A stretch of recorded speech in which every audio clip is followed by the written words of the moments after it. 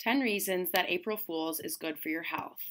Saturday, April 1st, 2017 finally arrived yesterday, where people everywhere were celebrating happiness by playing practical jokes, hoaxes, and pranks on each other. They are meant to be playful, not damaging, in order to cause laughter and spread happiness in a roundabout way. Most often, these are played with friends, family members, and co-workers, and the closer and more personal the connection, the more intense the joke is. By inadvertently making those around you smile, you accomplish a variety of things for your health.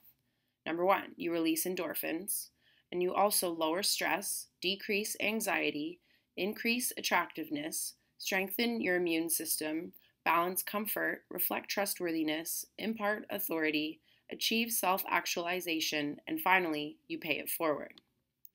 Endorphins are hormones that we produce in our body from the central nervous system, as well as the pituitary gland, and their primary function is to stop pain signals from reaching the brain. When you smile, endorphins release, targeting the other negative areas of your life, such as stress or anxiety, in turn leading to the other benefits that follow. Most of all, by pranking your brother, you not only show him how much you care about him with your efforts, but because he's had so much fun because of it, he's going to carry on that good energy throughout the day with anybody that he encounters.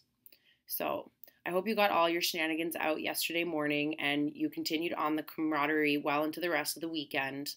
And don't forget to share all your stories on social media. Thanks for watching my blog and look for more on my channel.